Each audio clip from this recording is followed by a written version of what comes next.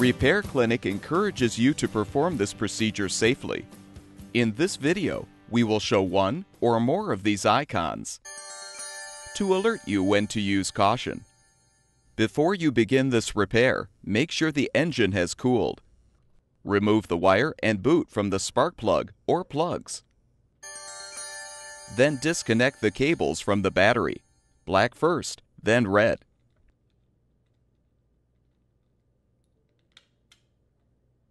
Now remove the nut to detach the starter wire.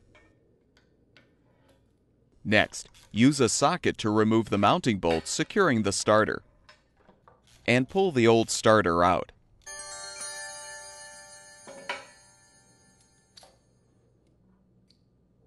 Prepare the new starter for installation by transferring the pinion cover from the old starter to the new one.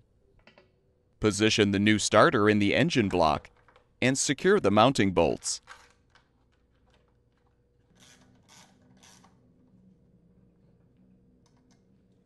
Reattach the starter wire and secure the nut.